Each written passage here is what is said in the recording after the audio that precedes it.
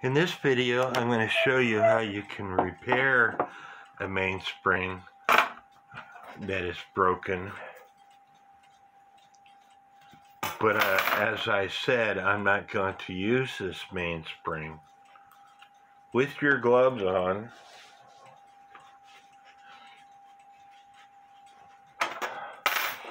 taking a punch, you want to punch the spring itself, because if you try to put a drill bit on this, it's not going to work. The drill bit will just fall right off. It will come off. So taking a punch and getting yourself a center punch, and now I have a punch drill that I could take a drill and drill a hole.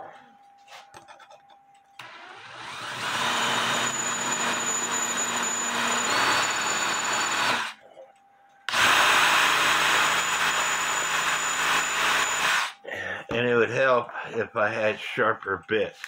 So let me go get a different bit. Stand by. Now I have a different bit. Put my gloves back on.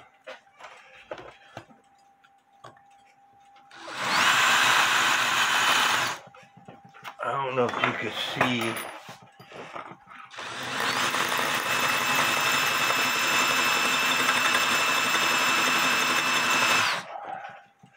what's going on.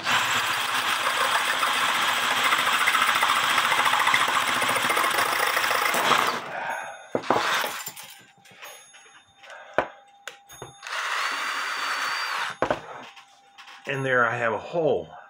From that, you make another hole. You would draw this part out on this metal, and then you would make another hole, and then either with a Dremel or with a file, you would make this to be there. I'm not going to use this. I just wanted to show you.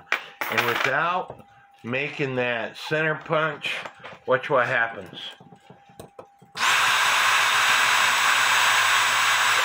You see the drill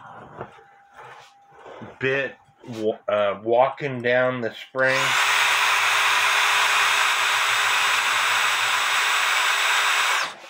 That's what happens without making the burst center punch. The springs are extremely hard, and they're really hard to drill. The reason why I made this hole is, like I said, with the spring, you want to measure how long they are. So I have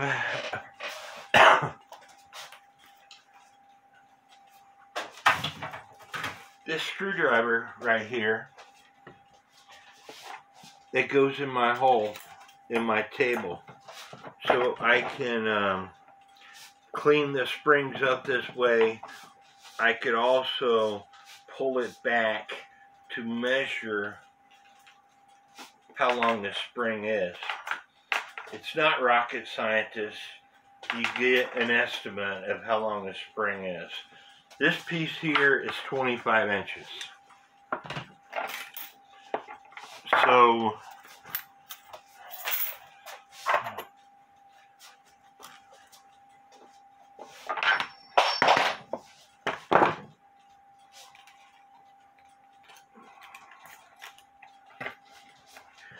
pulling this back, and I'm going to put a pair of vice grips on the bottom of this screwdriver. That way the screwdriver doesn't bounce back and the spring comes unraveled on me and hits me. So I need to tighten up this pair of vice grips so it can attach to my screwdriver on the bottom of this table.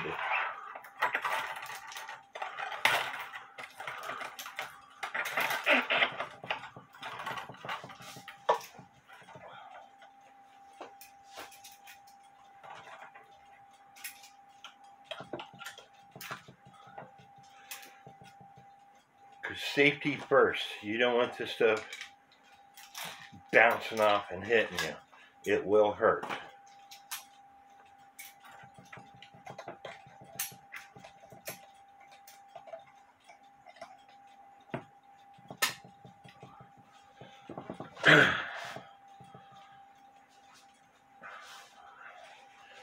I got the vice grip mounted.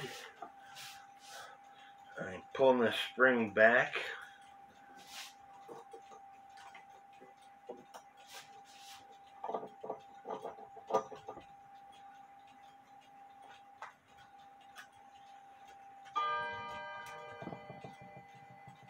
Again, this is the way you can clean your spring. A lot of people say they come distorted. Well, I would rather clean a spring and it gets a little bit distorted than not clean a spring and have all the gunk and stuff on it. So this part of the spring is 30 inches.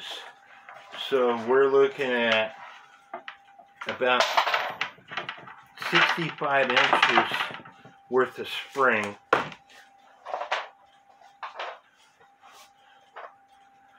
So now I'm going to take this spring, unravel it, and cut off about 65 inches of this spring.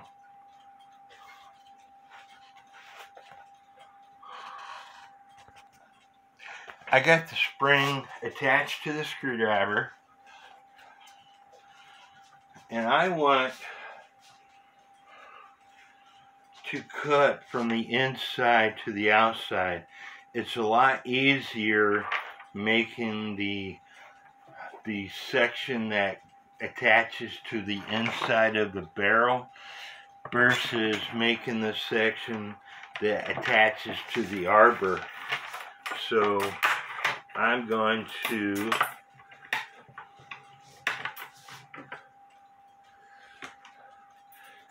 get me an estimate here.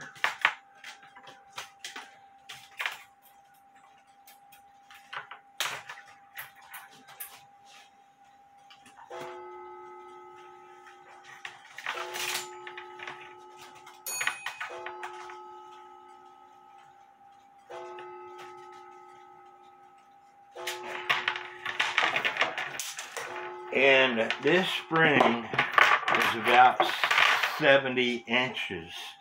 So I'm going to cut off about 5 inches and then put it in the barrel. So now I need to go get a pair of shears to cut off about 5 inches.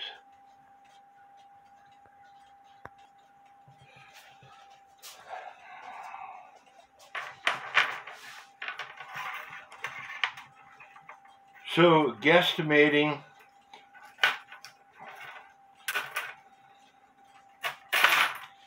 there, I took some material off.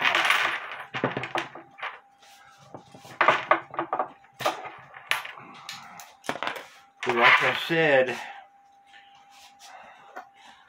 I have to make this look like this.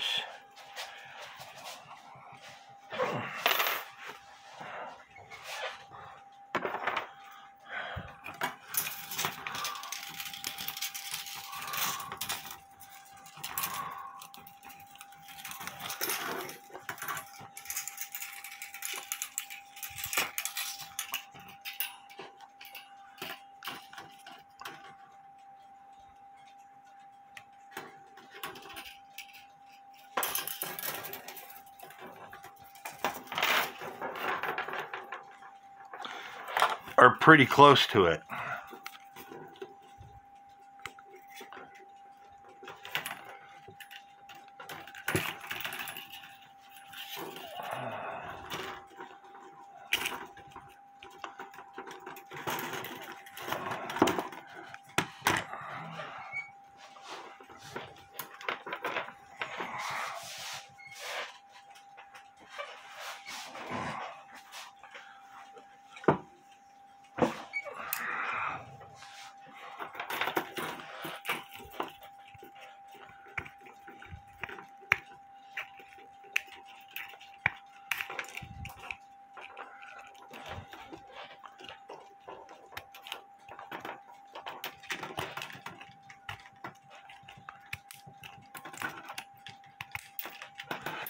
Now you got a bunch of jagged edges here, so I'm going to take my Dremel and clean that up.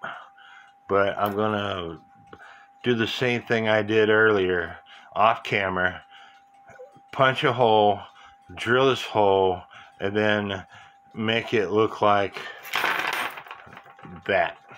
I hope y'all enjoyed this video.